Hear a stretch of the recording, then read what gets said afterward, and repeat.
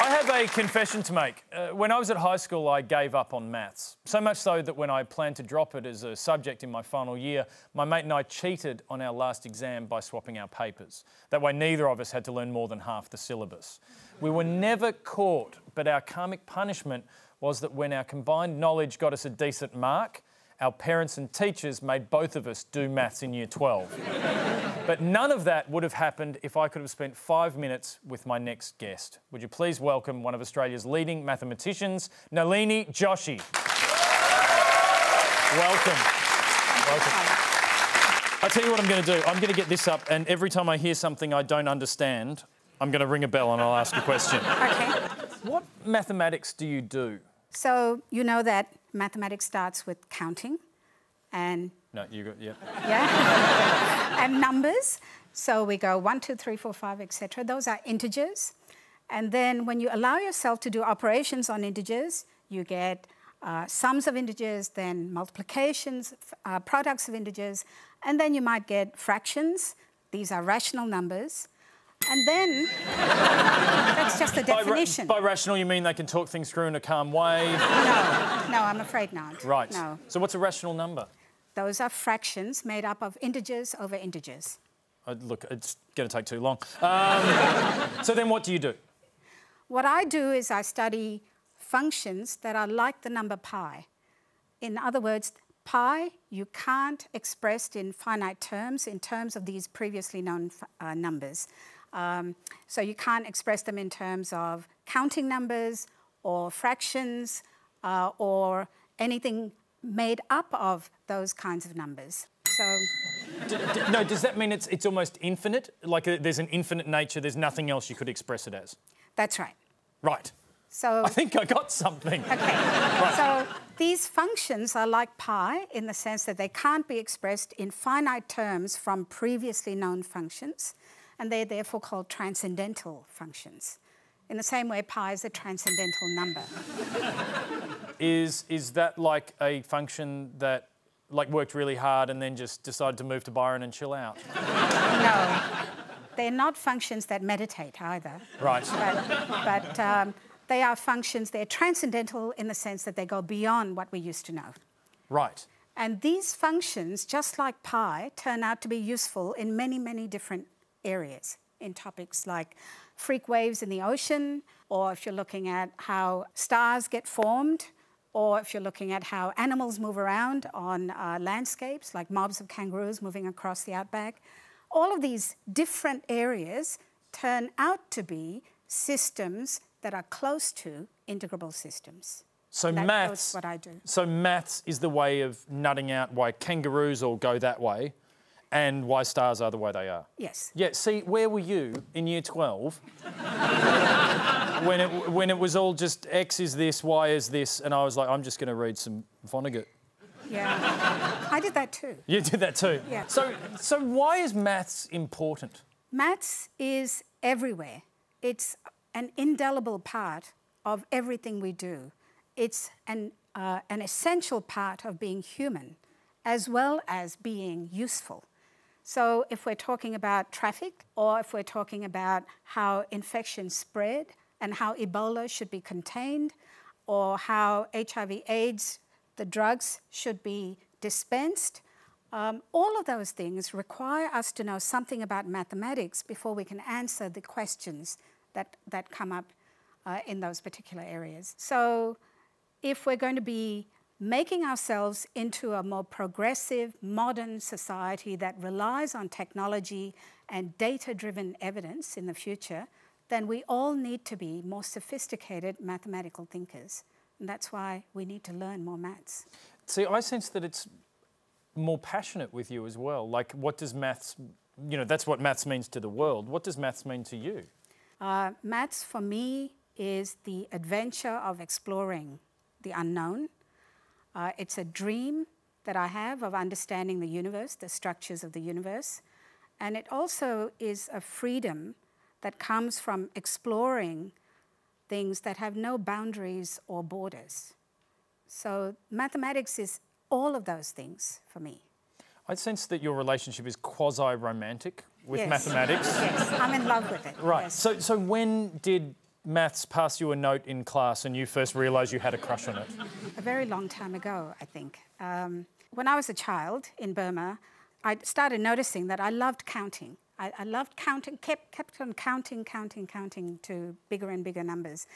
And then I played a lot with games and puzzles that had repeating patterns that I could try and grab a hold of.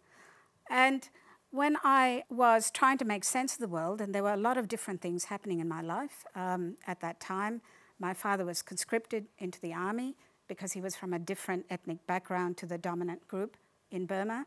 I was going more and more into thinking about these things, into mathematics. Mathematics became like a haven for me. And when I came to Australia and I discovered this thing called science fiction, and you know, I was sure that I was going to become what they used to call an astrogator. What is an astrogator? That's like an astronaut who navigates through space. Wow. And so why did you not end up doing that? Well, first of all, the careers counsellor at school said, well, you have to be more realistic, dear. And then my mother said, oh, you should get married to an older man, a richer man, because then they'll take care of you for the rest of your life. My father said, you should become a doctor so that you can, you know, survive throughout all of the different things that life throws at you. So it seems that you ignored all of that advice. Yes, I did. Yes. You said you weren't of the dominant ethnic group in Burma, and I'm just curious, this was after the coup in Burma. Yes. And so what did that mean for you as a kid living somewhere where you weren't part of the dominant ethnic group? Well, I didn't really think about it, but looking back on it, there were many, many different signals. So first of all, my father was conscripted. We had to go and live in the Golden Triangle on army bases. And the Golden Triangle is the region that supplies Australia with most of its heroin.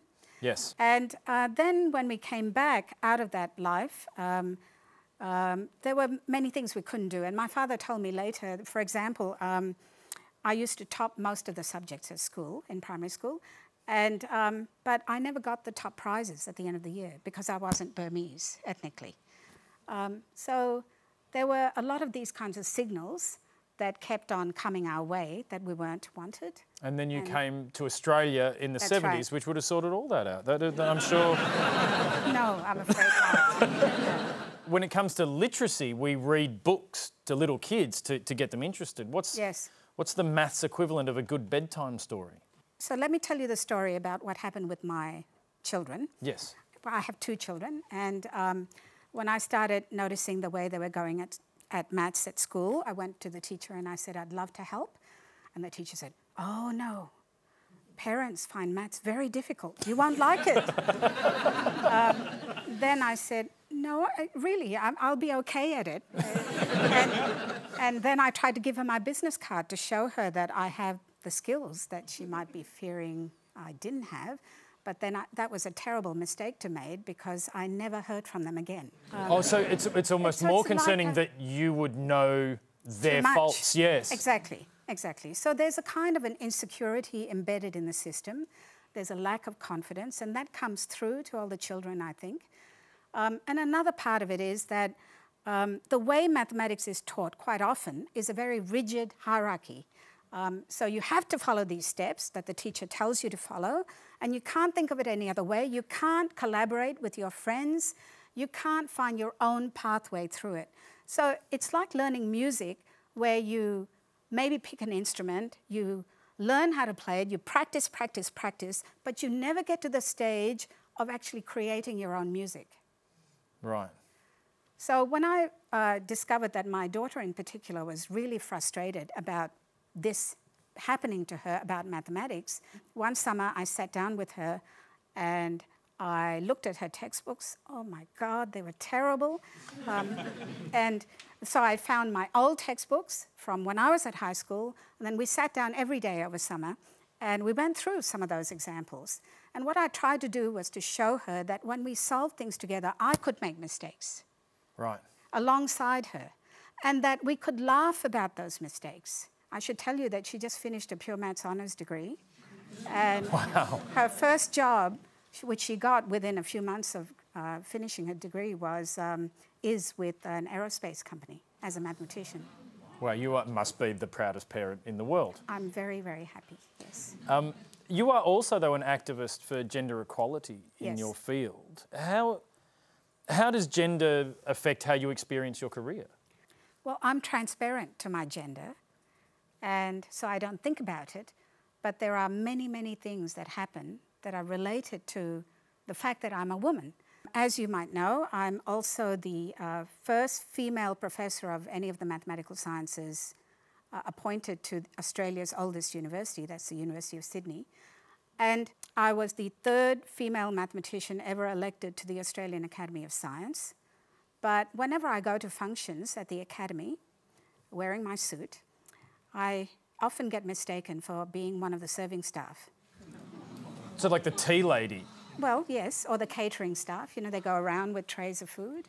So what does that make you feel when something like that happens? I just get bemused. I just call upon those things that I've learnt to be resilient, and I just smile and I point it out to people around me, and we move on.